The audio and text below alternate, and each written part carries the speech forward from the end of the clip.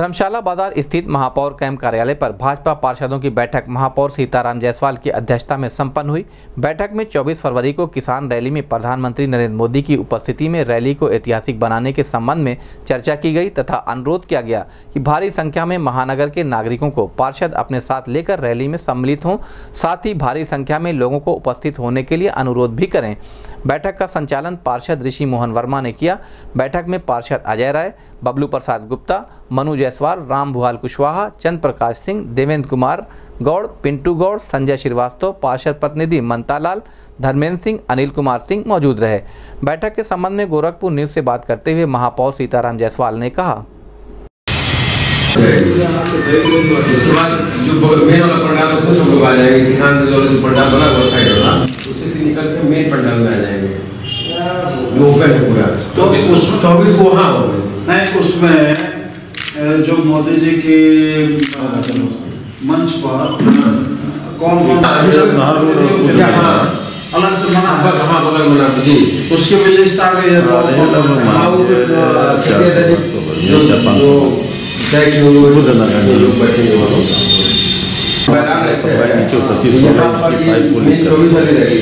और जो साइड बना हुआ है तो साइड वाली में वो किसान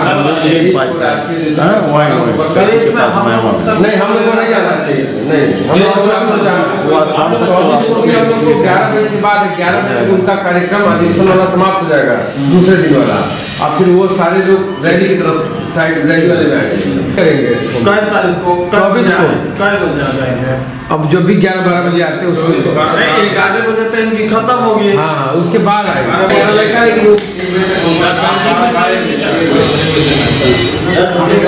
कुछ मिनट पर दिया है 11:50 मोदी जी आ जाएंगे।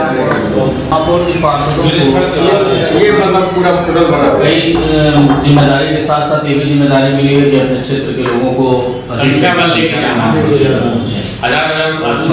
तो हम बहुत सारे हमारे पार्षदों को व्यवस्था में भी लगाया गया है, जनसंख्या के लिए भी बोला जा रहा है। तो दोनों काम एक साथ कैसे करेगा पार्षद? हम लोग बांट लिए हैं। वार्ड में बढ़ गया। और अब हम लोग अपना व्यवस्था में लग गए हैं, जैसे जिसकी जहाँ लगी हम लोग हमारी तो स्टेशन पर लगी है। ले जाने की जिम्मेदारी किसकी है? वो सब अलग अलग बना हुआ है। आप लोगों की जिम्मेदारी नहीं है ले जाने वो अलग जिम्मेदारी। 24 रास्ता कौन है रैली में ले जाने के लिए लोगों के लिए कौन सा रास्ता है? फर्टिलाइजर वाला, इधर वाला मेन रोड वाला रास्ता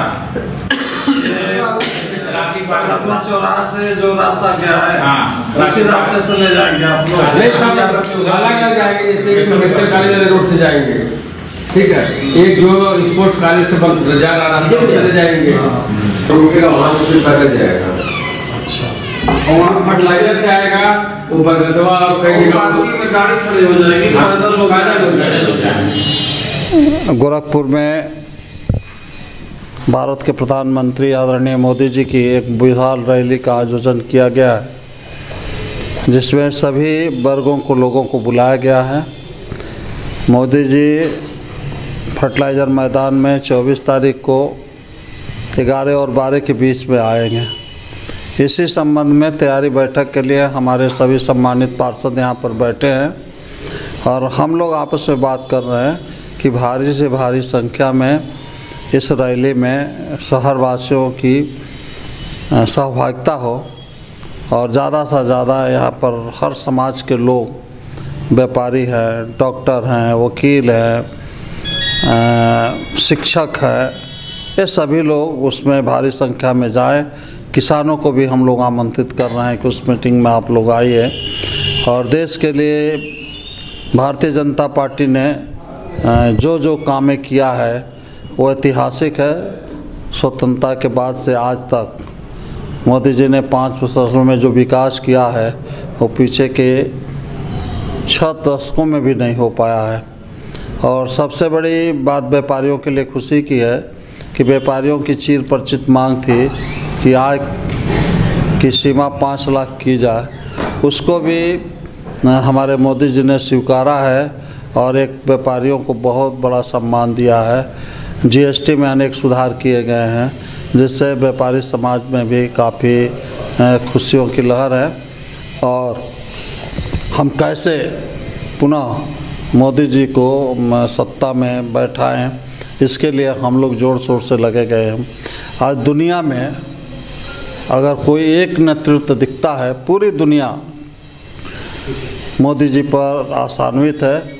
मोदी जी दुनिया के सर्वमान्य नेताओं में से आज हैं। भारत का सम्मान बढ़ा है, हर स्तर पर बढ़ा है। भारत में स्थिर सरकार है, हमारे निवेश भी बढ़े हैं और हमें उम्मीद है कि मोदी जी के नेतृत्व में भारत अपना विश्व गुरु बनेगा। हम दुनिया की महान शक्तियों के रूप में आगे के आने वाले दिनों में बढ़ेंगे और अपना जो पुराना विश्व गुरु का दर्जा हासिल करने में मोदी जी का पूरा सहयोग रहेगा।